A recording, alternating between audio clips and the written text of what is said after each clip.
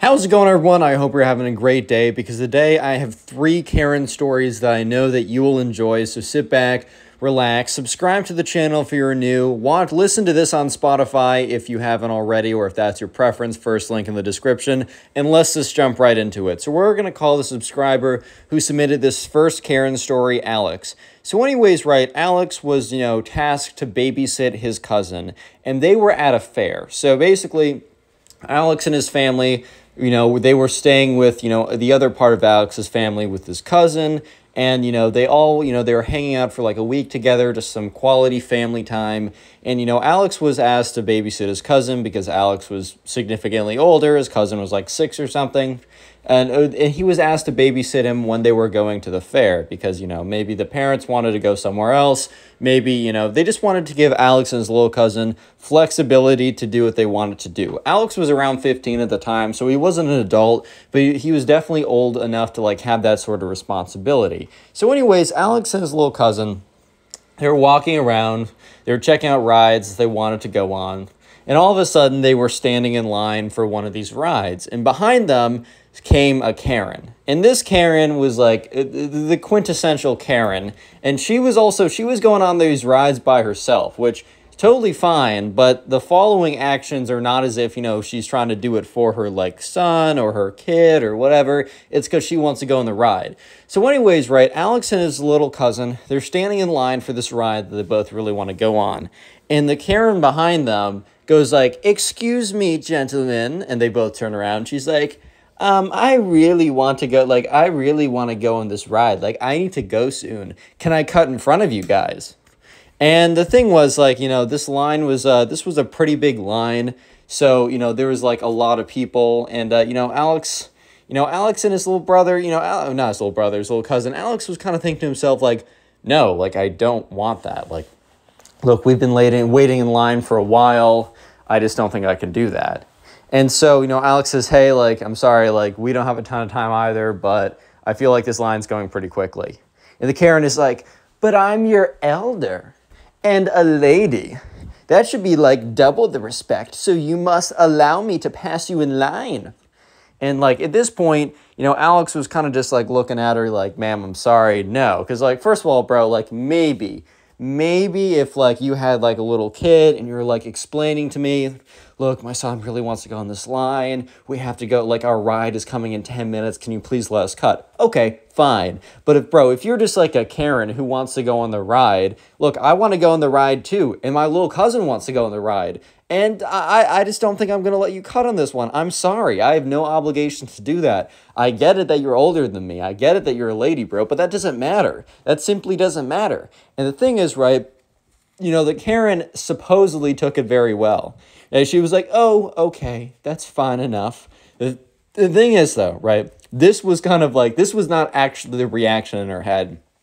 Apparently, the Karen was so shocked that anyone would say no to her that, all this rage and anger started to build up. It started to just, build up and fester, and she started getting angrier and angrier. And Alex and his little cousin turned, back around, right? They're not going to continue on the conversation with the Karen. It's a little awkward right now, but, they're just not going to continue on the conversation, you know what I mean?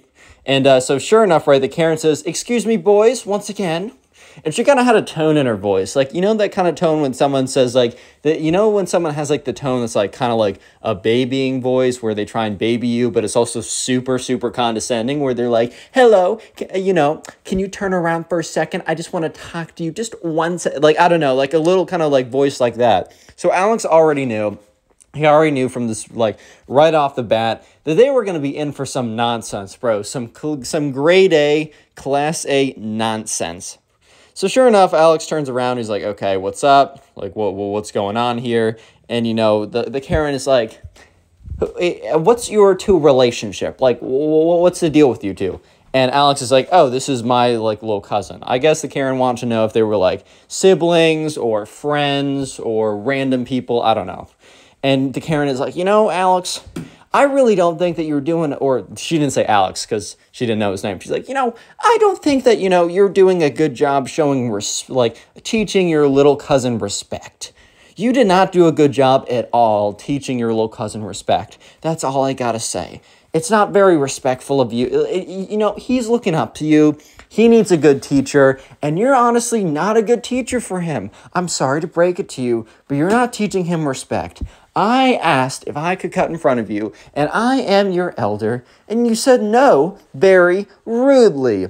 And so Alex is like, quickly, he's like, hey, well, come on now. Like, I didn't say it rudely, and like, I'm sorry. We just want to be on this ride too, and the line isn't that crazy. Like, come on now, like, it's all good. Yeah, maybe Alex could have let her go in front of her. It's not, like, the biggest deal either way, but the Karen was making it, like, the biggest deal ever, and she's like, you know what? You know what? Fine, you know what? He's gonna, you know what? The Karen is just, like, stumbling over her words at this point, and Alex kind of just turns back around, and she says, you know, your little cousin's gonna learn manners one way or another. I won't let him not learn it. And Alex felt that that was, like, a really weird way to word it. Like, that was a really weird way to say, like, I'm going to make sure that your little cousin learns manners? Like, what do you mean? Like, we'll never see each other again. Alex, at that point, thought that he would never see this woman again. However, he was unfortunately very mistaken. He was quite mistaken. So anyways, eventually, Alex and the little cousin get to the ride, front of the line. They're led on, and it's a fun ride, and they had a good time. So they get off, and the little cousin's like, or Alex is like, hey, can you just wait here? I'm going to go to the bathroom. Alex goes in the bathroom, washes his hands, you know, does all this stuff. He comes out. His little cousin is gone. So immediately, he just gets a pit in his stomach. He's like, oh, my God. Like, he starts yelling out. He's like, Ben,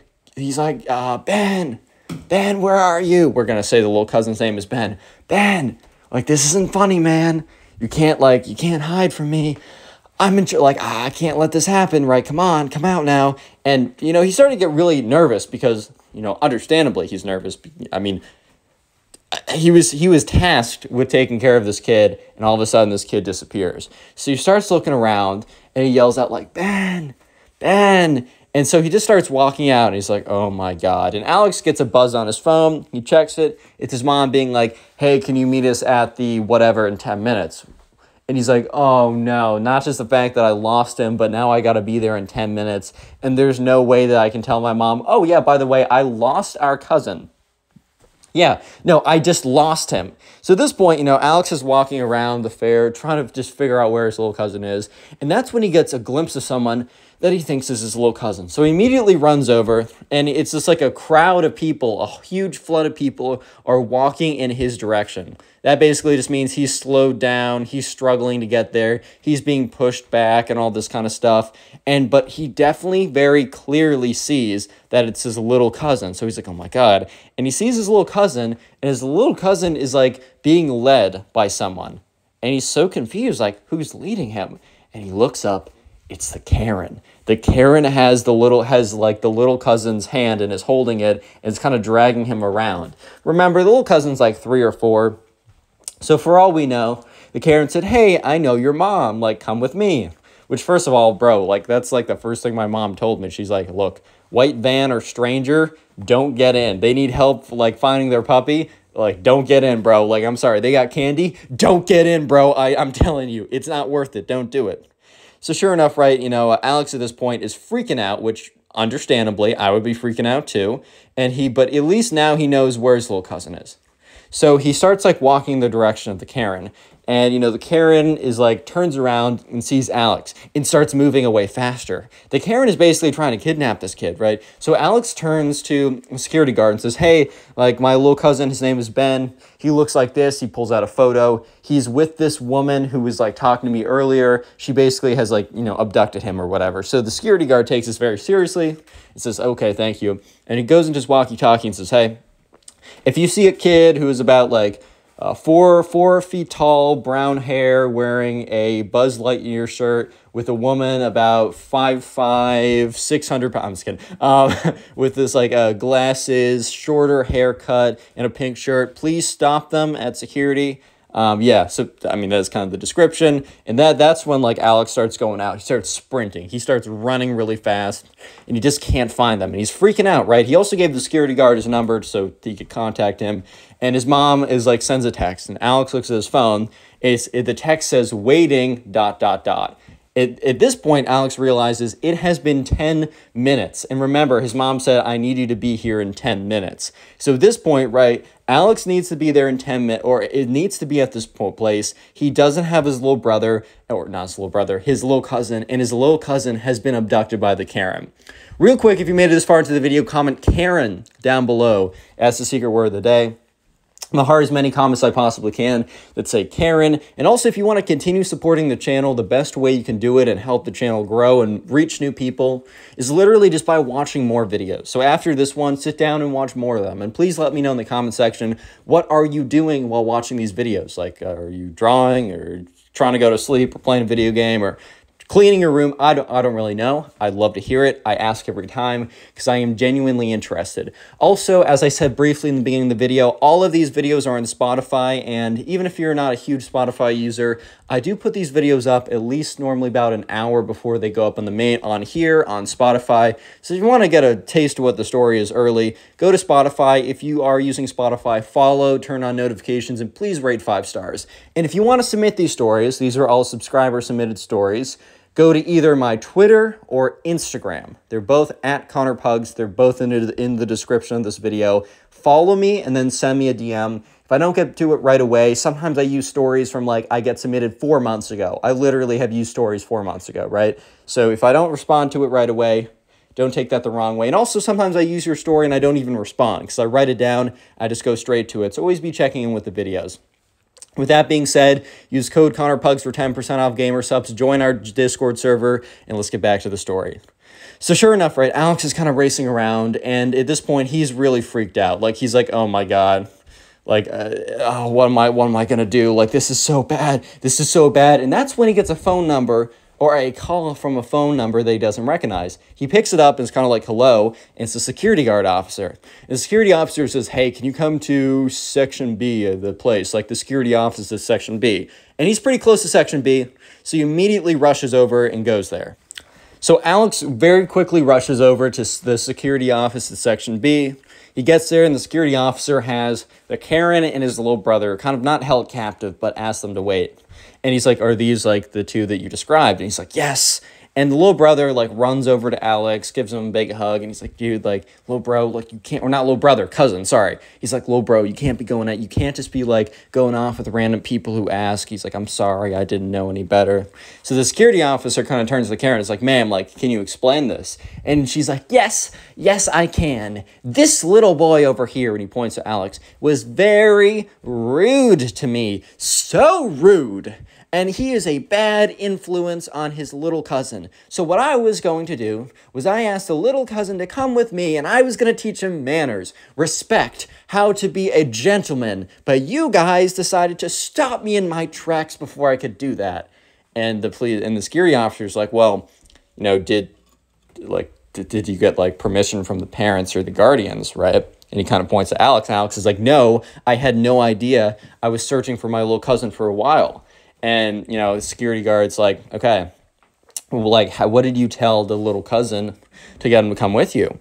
And, you know, the Karen was like, I told him I was going to teach him how to be a gentleman. And the little cousin's like, no, you said that you know my mom. And she's like, well, and the security guard's like, so, ma'am, you're telling me that you took this little boy, dragged him with you, and basically said that you knew his parents when you didn't. And the Karen's like, well, you know, things might have happened. And the security guard's like, I'm sorry, ma'am, I cannot allow you to ever come back to this place. Like, if Alex chooses to, or the family chooses to file a report, we're going to have, like, with the police, we're going to have to go with it. And she's like, what? No, this is my favorite amusement park. You can't take that away from me. You can't take that. That's cruel. You can't take that away from me. I won't allow it. I won't allow it. You don't understand. And the security guard is like, all right, ma'am, come with me. And she's like, no. And she's being dragged out. So Alex goes, calls his mom. His mom's like, Alex, where were you? We're so worried. And Alex is like, Mom, trust me, I have a good reason for it. Tell us where to meet you, and I'll explain everything when we get there. So, you know, Alex's little brother, Alex's little cousin, I keep getting that messed up, walk over to, you know, the place that they're meeting his mom, and then, you know, the little cousin's mom is like, oh, where have you guys been? What is going on? And Alex is like, well, I have a good explanation. Here's what happened. So the subscriber we're going to call for the next Karen story is George. So anyways, right, you know, George was working at the movies. So this was like George was a teenager. He was working on the weekends at the movies to make a little extra money. So George was working behind like the stalls. Like, I don't know if you've been to a movie theater, but if you have, you know that you can buy popcorn, you can buy candy, you can buy drinks and stuff like that. And that's actually where movie theaters really make their money. So George was like the person behind there, basically making the popcorn and ringing up the register when people would buy it. And earlier that day, a Karen and her family came in and got a lot of stuff, including some popcorn. And, you know, she said, hey, can I have some extra butter on it? And George was like, all right, fine, that sounds cool. And he puts on the butter, he does a good job, hands over the popcorn. 2 hours later, 2 whole hours later, the Karen returns and she is not looking very happy. And the Karen walks up with an empty container, 2 empty containers of popcorn, right? And she walks on up and she's like, were you the young man who like made my popcorn? And George already knows by, first of all, the tone of the Karen, the way she's walking up to him, all of this stuff. George already knows that, oh boy, like this is not going to be good. So he's like, yes, I was. He's not going to lie to her, but he's not happily admitting it. And she's like, I want a refund. It was not buttery enough. And, you know, normally when someone has a complaint about something like that's fine. But what George normally does is he just remakes the popcorn. He never really, like, I don't know. He doesn't, like, give a refund. And also, the situation here is a little bit different. Because the Karen came up with 2 completely empty boxes of popcorn. And, you know, well, George kind of points it out. He's like, well, ma'am, it looks like maybe you didn't enjoy it the most, but you and your family enjoyed it enough to finish both boxes. And the Karen's like, that's irrelevant. We choked this popcorn down. It didn't have enough butter. And George is like, ma'am, I'm sorry. Like, I can't really give refunds on that. Normally, like, if you came to me and, like, you ate some of it and it wasn't to your liking, I would have no problem making you another thing of popcorn. However, like, I just can't, I can't issue you a refund because, like, you ate all the popcorn, and then you're coming to me with an empty container, asking me to give you your money back because it wasn't good enough. That's just not really how it works here. Like, I'm sorry. And the Karen is like, what do you mean you can't give me a refund? I think you're discriminating me against because I'm your elder. Karen is like 40 or something. And George is like, ma'am, what? Like, this makes no sense. She's like, you know what?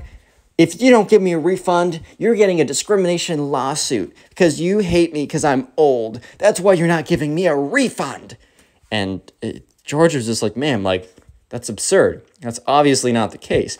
And she's like, you're absurd, George. And he's like, oh my God. And he looks down. Yes, he has a name tag that says George. So that caught him off guard a little bit. But, you know, he was like, I don't know what else. Like, I'm sorry. Like, I just can't give this to you. It was partially, the reason why George didn't give, like, the refund was partially because his own, like, morals / ideas of how the world works. You can't go into a movie theater movie theaters don't make a ton of money, especially nowadays. This happened a little while ago, but especially nowadays. And they only make money and a little bit of money on, you know, the food that they sell. So asking that, you know, George, like, refund the food after the person ate it all just doesn't make a lot of sense. Yes, if you actually mess it up and put, like, I don't know, paprika spice or, like, hot sauce in the popcorn instead of salt and butter, sure, full refund, whatever. But he just didn't add enough butter, and he did remember putting a lot of butter in it. So he was like, okay, ma'am, no. But also the other half is his manager has a very strict, like, you can't give refunds unless, like, something terribly goes wrong. And there's, like, a very few, like, situations where that's okay. So he's like, I don't know what else to say, but I can't give this to you. And the Karen's like, you know what?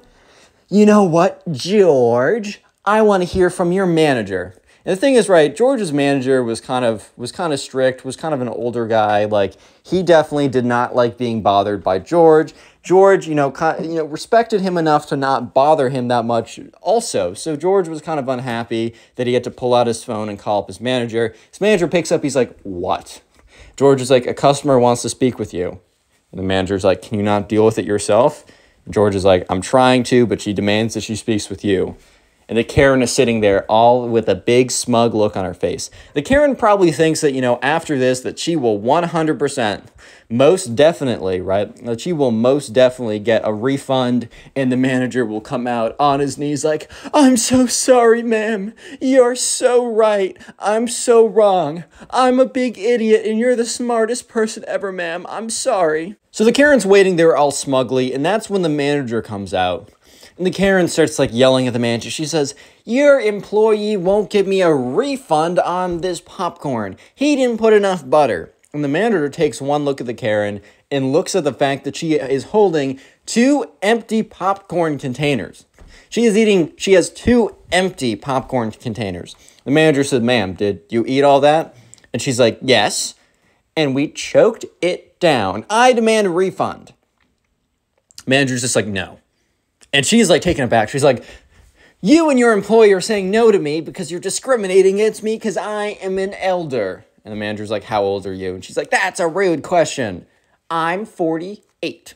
And the manager's like, I'm 52. I'm not discriminating at you because of your age. I'm saying no because you obviously are just trying to swindle us out of our money. Ma'am, movie theaters don't really make any money. And the only money that we make, the little bit that we scrape by, is from the food. Don't try and rob us because you're too lazy, you just don't try, basically, just don't try and rob us, ma'am. I know for a fact that you ate all that popcorn and thought it was fine. If you didn't like it, you wouldn't have finished it. And then you came back here demanding a refund. That's ridiculous. Please go along your way. And she's like, I'm going to tell everyone on Facebook that this is the worst movie theater ever. I'm never taking my family back here. I'm never going to do it again. And the manager's like, okay. Bet. Nice. Bye. She's like, I'm going to tell everyone on Facebook. I have so much power on Facebook. You don't even understand the amount of power I have on Facebook. I will crush you. I will crush your little tiny movie theater. You don't understand my power. And George was just standing there like, oh, well, I mean, I got a story to tell my mom if she asks me when I come back home. So we're going to call the subscriber of the next story Will. So anyways, right, Will worked at an after-school gymnastics program where kids would be dropped off after school. They would learn all the whatever, right? And the end of the semester, I don't know what you'd even really call it. It was like an after-school program. At the end of the program, let's say, there was kind of like a little bit of a competition. The parents would be invited. They would be allowed to come, and they would give out prizes. They'd give out like the gymnastics program award. We're just gonna say that like the best, like the most improved award, the whatever award, it's kind of like a whatever little fun award ceremony. Not everyone got an award, but it really was not that deep. That's what you gotta understand. This was like a little fun after-school program, and they gave out little dinky awards. And at the end of the day, it simply was not that deep, okay? It just was not that deep. But anyways, right, so, who was the... Will. Sorry, forgot who the name we were using.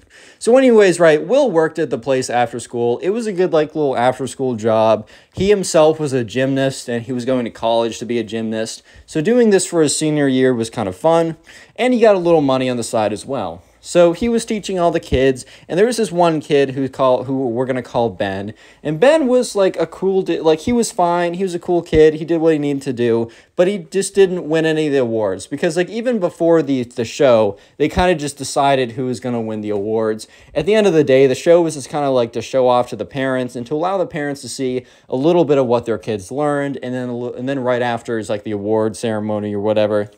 And sure enough, right, one thing about the awards you got to know is it's normally they try and give out awards to kids when it's their first time showing up. So if kids have been coming to the camp for like 7 years, they're probably not going to give them the award. The reason for this is the reason why they give out these awards is kind of like an incentive, like for kids to come back. Because like a kid, it's their first year there, they have a fun time, and then they get an award. Mom, I want to come back to gymnastics camp. But if a kid's been coming for a while, they're like, we'll give it to someone new anyways. So sure enough, right, Will hands out this award. Or no, sorry, I skipped ahead. So sure enough, right, the parents come in. Will greets them at the door. It's like, hello, everyone. Welcome to the gymnastics show. Hands out these little fake flyers or whatever. And all the parents like line up in the gym / or auditorium in a row of seats. And sure enough, one by one or in pairs, kids come out and they do whatever they're doing. Some kids are just doing like handstands or you know, I don't know, like very low skill acrobatics. I don't even know if I can do a handstand. Don't take that as offense, right? However, some others come out and they do something more advanced, and it's a whole range of things. Because, you know, anyone's allowed to come to this camp. So kids who have no experience, kids who are really good, whole range. And they wanted to show off this whole range, right? So, you know, sure enough, right, you know, all the parents are clapping. Everyone's very happy. And then Will is up there with his other camp counselors doing the rest of the award ceremony. So they get up there and they're like, all right, so to the most improved goes to so-and-so, and everyone claps. The funniest guy or the funniest camper award goes to so-and-so. Everyone claps, right? The most improved goes to so-and-so. Everyone claps. The overall model camper award goes to so-and-so. Clap, clap, clap. And the gymnastics cup goes to so-and-so. Everyone's clapping, right? And the one thing you got to know is that Ben's name was not called. Ben didn't really care that much. He got it last year, so he thought that was cool. And he's like, okay, whatever. Someone else can get it. But you know who was very happy about Ben getting it last year? Ben's Karen mom. He really liked it. He really liked the fact that, you know, he got an award last year. So you immediately see someone stand up in the auditorium, and it is Ben's mom, a.k.a. the Karen, and scream out, "Is that all the awards?" And Will was like, yep, that's...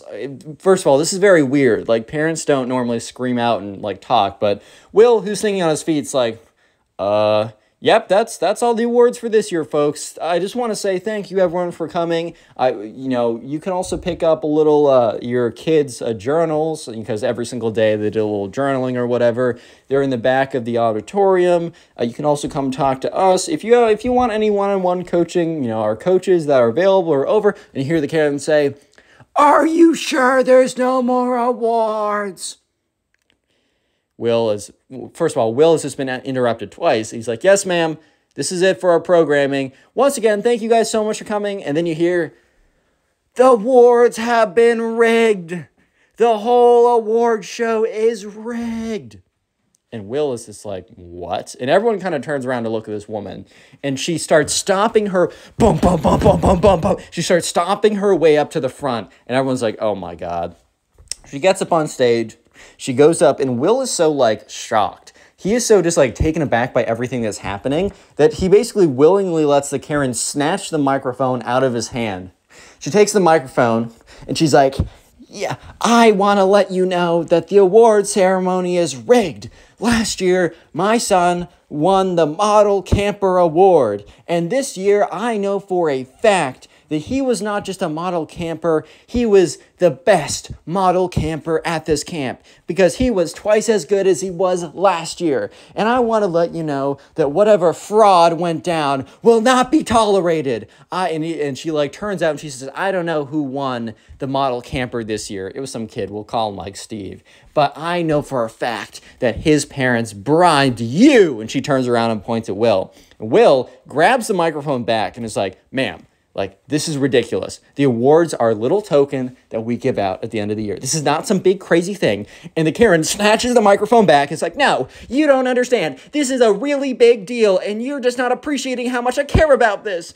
You don't understand anything. You don't understand." And she starts, like, running off stage. Is like, "Oh, Ben, come with me. We're never coming back to this stupid camp ever again." Grabs him by, like, the scruff of his neck. Remember, Ben doesn't care. He doesn't care if he wins the award or not. That is not what is important to him. And he's like, "Okay, Mom, like, whatever you want."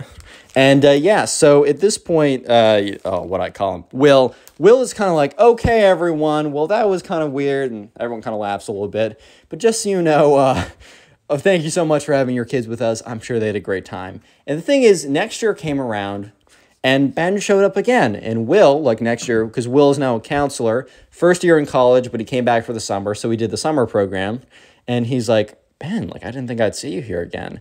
And he's like, "Yeah, well, you know, my mom, it took me a while, but I used this as kind of like my birthday present to be allowed back here. And my mom, you know, not really wanting to get me a real birthday present was fine with that." And Will's like, "Yeah, okay, well, I don't know if we can allow her back at the award show. And Ben's like, you know what? I was thinking about that. So I told her the award show is being held on Saturday. They hold it on the Friday, right? And she's just going to show up to an empty auditorium. So everything will be okay. And Will click on the video on screen right now. I know you'll enjoy it. Just click it, do it.